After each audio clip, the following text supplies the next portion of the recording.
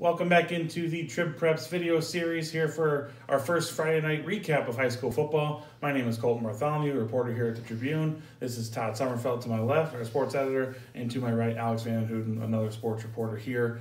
So obviously we had a busy Friday night with our first high school football games. Wisconsin gets underway. We are at 5 games tonight here at the Tribune with all of our staffers, so make sure you're on lacrossetribune.com, reading all of our game stories and watching the other videos from highlights to video interviews with players and coaches afterwards. Lots of stuff to keep you entertained and looking up to high school football here. So let's jump into the scores really fast.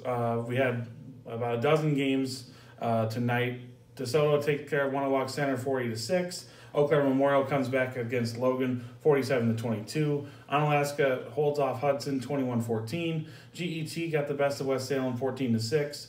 Holman took down Chippewa Falls 27-7. Sparta with the biggest score of the day, 70-16 over Black River Falls. And their Division I prospect, Cole Wisniewski, didn't play much of the second quarter or second half. But he scored a bunch of touchdowns. Yeah, we'll get into that. Toma takes care of Boston 20-14. Big win for them to start their year. Blair Taylor takes down Onalaska Luther 28-14. Osceola beat Arcadia 41-8. Brookwood beat Boscobel 47-8. Darlington over Westby 20-12. Mineral Point 46-2 over Viroqua. And then Caston and Fremont 20-14.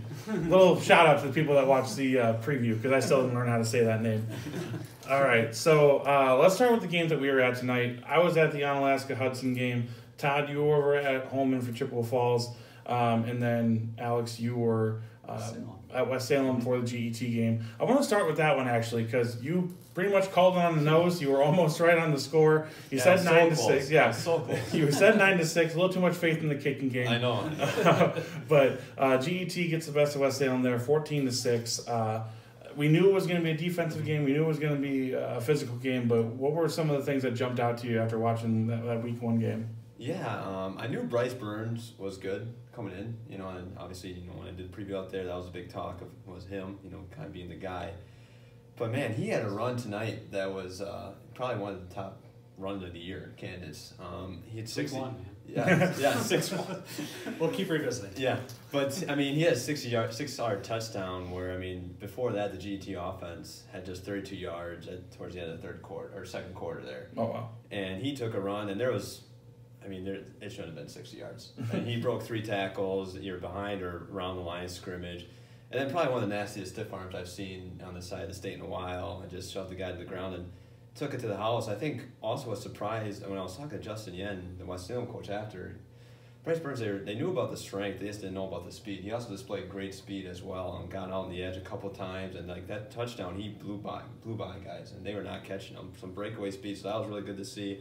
Also, Luke Vance, a guy that not many people knew about coming into this season, had that ended up being the game-winning touchdown at the end of the fourth quarter with all 2.5 left, a 60-yard bomb that he just took it around the corner, and he was gone. It was like he was there. It was like he was there, and he wasn't. Bryce Burns, it was funny when I came up to talk to him after. Burns called Vance the fastest guy, not one county but 2 counties around Galesville. So he's got speed to burn out there, and I think that was the biggest thing I saw was Bryce Burns being really good, and also him getting some help too from guys not named Brandon Booz or Sawyer Schmidt, but Luke Vance came up for him. Yeah, absolutely. One of the things we're going to do with these recap videos is the biggest highlight and the biggest thing you learn. So you just heard Alex's big highlight from the GET West Salem game. Obviously that 65-yard run you said? 66. 66-yard run for Bryce Burns. That was the highlight of that one. What was the biggest takeaway for you? What would you say the biggest thing you learned from that game, on either side of the ball, really? I would say GT's defense is a little bit better than I think people originally thought too. The thing is they have a lot of guys playing both ways. Sawyer Schmidt's playing both ways, Bryce is playing both ways. Same with Brandon Booz is playing both ways. So that's gonna be something to keep an eye on if those guys get worn down as the season goes on. But those two, they were flying around the ball and they were tackling well too. That was we're at this time of year. Tackling is the big thing that teams kind of struggle with. Mm-hmm. And I can honestly say GET tackled really well, and that was West Salem did not, and that was the difference of the game. Absolutely. All right, so we'll jump over to the Holman game, and we talked about a little bit before or yesterday, Todd, that this is one of those things that Holman tries to do is challenge themselves all their non-conference games with some big schools. Chippewa Falls obviously falls into that category. And Holman took it to them from the first play, literally the first play on the kickoff. Yeah. Oh, yeah, that was a big hit on the first play and really kind of set the tone for things. And then Holman came out and got a stop or 2 stops and scored in their first 2 drives and really kind of separated itself right away. I was impressed by the way they ran the ball. In terms of highlight, I mean, Jaden Abraham really played a good game, and he's a kid you can read about on our website, lacrossetribune.com on Saturday and in Sunday's Tribune. He's a guy that they were counting on last year out of the backfield, and then he broke his wrist at the scrimmage and didn't get back on the field until the playoffs. And by then, you're behind everybody else, and he's out on special teams, so he wasn't really part of anything. He got a chance to carry the ball a lot tonight, 114 yards and a touchdown. Played a really good game, kind of eye-opening. In terms of a takeaway, we knew going into the season that Holman had 3 quarterbacks. They decided to go with Cameron Weber, who played a good game tonight, and put the other guys in some different spots. And still, Ryland Wall looked really good at linebacker for one, and he was their quarterback for most of last season. So we knew they had 3 quarterbacks. Now we know they have 2 kickers. They had Brecken Turner kick a 41-yard field goal, and then Spencer Malone kick a 26-yard field goal. And that's something I've never seen. It's not often that you have a team with 2 different players that can kick a field goal in a season. They had it happen in week 1. Right. They sent 2 guys out there, and they both made good on their attempts. But so that was a little bit of a surprise for this one. But in terms of my takeaway is I think the Holman defense is really good. Same GETs was Holman for the most part. Same tackled very well, hit really hard, and that's kind of been a trademark in Holman for defense for a while. But tonight it kind of seemed like it was, even for week 1, it was turned up a notch on that, and I thought they played very well defensively. We've had some good kickers in this area. Just get back to your kicker point. We've had some good kickers in this area the last few years, but kid making a 41-yarder on the first night, that's pretty impressive. They haven't had as much time as... It wasn't close. That would have been good from 50, I bet. And how many schools are just begging for 1 kicker? Yeah, exactly. Just trying to make extra points. Yeah, exactly. Exactly. There's a lot of teams that are just stuck with going for 2. I mean, Central, look at Central, Yeah, but so they got 2 guys that can kick, and when I was at practice last week, the week before, they had a couple guys out there kicking, these 2 guys, and while I was watching, they weren't kicking real deep, but as I probably watched 8, 9, 10 kicks, something like that, and 1 was missed. So, wow. I mean, that's obviously nobody on the field or anything, so you don't put a lot of stock in it, but they were kicking well that day at practice, and they kicked well tonight.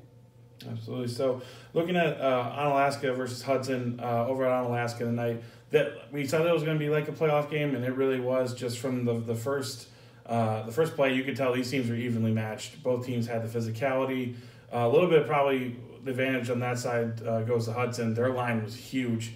They run this option offense with a lot of motion, a lot of counters, a lot of different things that are trying to deceive you, and they got Onalaska confused a couple of times, a couple of big plays that ended up becoming touchdowns. But for the most part, I was super impressed by the way that Onalaska's front 7 contained the run game and didn't let the backs and the sweeping, I guess you would call them receivers. They ended up becoming running backs, but they started wide receiver. The kind of sweeping guys get to the edge. That they never really turned the corner on those. Their big plays all came from counters and guys getting through on inside runs.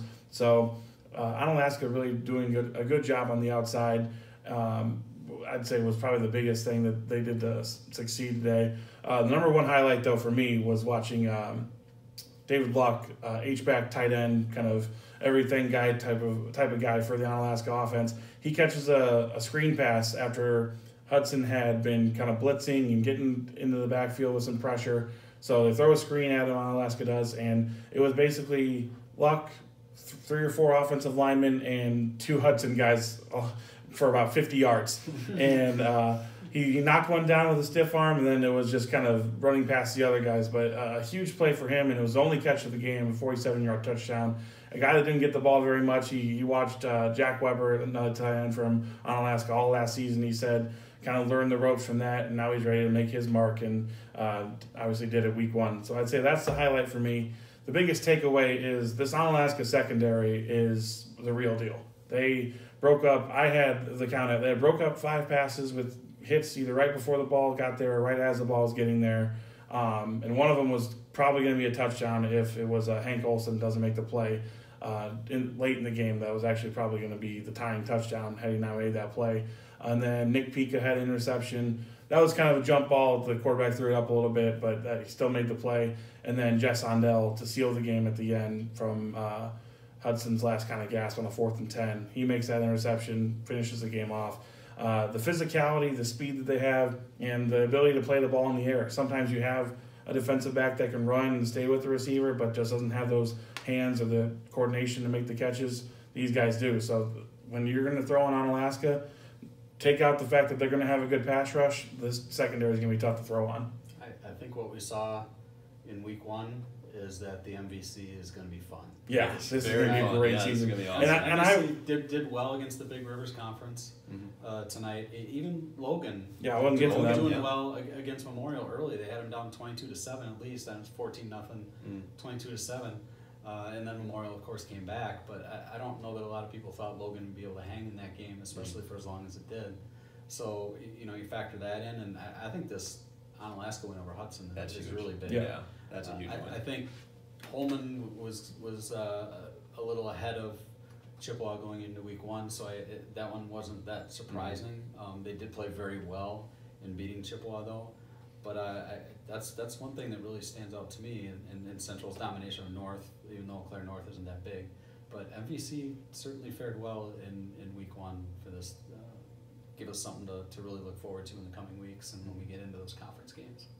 One thing that jumped out to me, because we kind of heard it from all over the place with a lot of teams having a lot of players playing both ways, is what Alex, what you mentioned, kind of that grind down factor. How can these coaches and these players either establish some depth, get some different guys rotated in on one side of the ball to keep these guys fresh? Because we heard it from Logan. Like you mentioned, Todd, they were up 14-0. They ended up falling behind. Obviously, Memorial's a good team. We knew it was going to be kind of a tough game for Logan to begin with, but they said second half they wilted a little bit just because so many guys were playing both ways.